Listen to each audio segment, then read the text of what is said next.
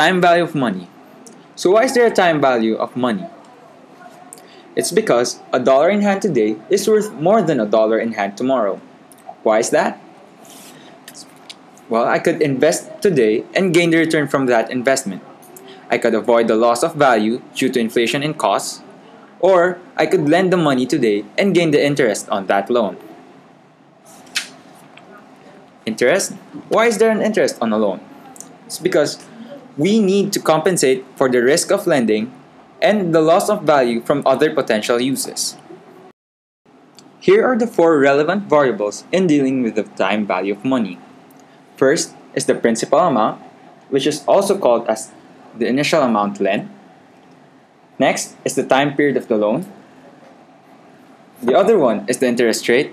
And lastly is the time period to which the interest rate applies. So there are 2 types of interest. Simple interest, which earned only on original investment, and compound interest, interest earned on interest. To further understand the concept of time value of money, we must know how timelines work. In drawing a timeline of a 100 peso lump sum due in 2 years, we can see that the payment was given at the end of the maturity. Now, in drawing a timeline for a 3-year 100 peso ordinary annuity, we can see that the payment was given at every period until the end of the maturity. However, there are times where there are uneven cash flow stream, as seen in the illustration. In the first period, we have 100 as the payment, second period, 75, and for the third period, we have 50. So now, let's move on to future value. A future value is the amount to which a cash flow will grow over a given period of time. In solving for the future value, we must use the general formula, which is the future value on period end equals the present value, open parenthesis, 1 plus the interest rate, close parenthesis, raised to the period of n. So now, let's try solving for the future value. Let's say we have a principal amount of $100 compounded for 3 years with an annual rate of 5%.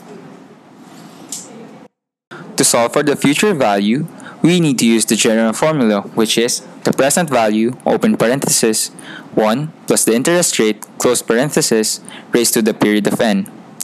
So now let's plug in the values, which is $100, open parenthesis, 1 plus 5%, close parenthesis, raised to 3, resulting to the future value of $115.7625. Before we start computing for the present value, we must first note the concept of compounding.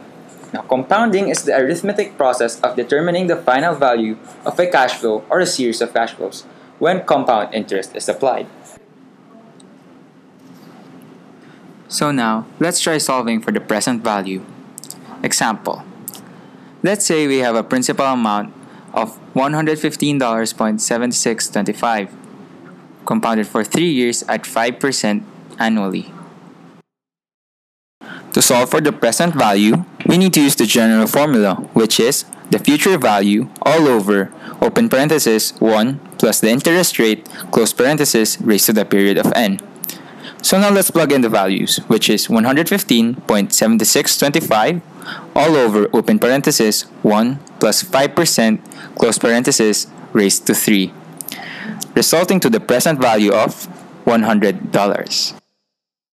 Before we start computing for the present value, we must first know the concept of compounding.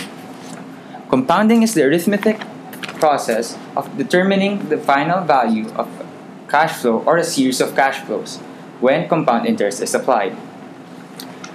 Now, in present values, we use the discounting concept, which is finding the present value of cash flow when compound interest is applied. Now, in solving it, we must use the general formula, which is the present value equals the future value on period end all over, open parenthesis, 1 plus the interest rate, close parenthesis, raised to the period of n. So now, let's move on to annuity. Annuity is a sequence of equal cash flows occurring at the end of each period. This is known as an ordinary annuity. An example of an ordinary annuity is if you borrow money to buy a house or a car, you will pay or repay the loan with a stream of equal payments. Now, annuity has two types: ordinary annuity, which was discussed before, and annuity due, which is a sequence of periodic cash flows occurring at the beginning of each period. But what is the difference between an ordinary annuity and an annuity due? Now, the ordinary annuity, you can see that the payment is given at the end of each period, while in annuity due, you can see that the payment was given at the beginning of each period. Future value of an ordinary annuity. The future value of an ordinary annuity is the future value of an annuity over n periods. The future value of an annuity due is for each payment occurs one period earlier with an annuity due, all of the payments earn interest for one additional period. Therefore, the future value of an annuity due will be greater than that of a similar ordinary annuity. So now, let's move on to perpetuities. Suppose you will receive a fixed payment every period, like for every month, for every year, etc., forever. This is an example of a perpetuity. The present value of perpetuity is equal to the periodic cash payment all over the interest rate. An example of a perpetuity is when you want to create an endowment to fund a football scholarship, which pays 15,000 pesos per year. For how much money must be set aside today if the rate of interest is 5%? So if we plug in the values to the formula, we will get 15,000 pesos divided by 0.05, which will be equal to 300,000 pesos.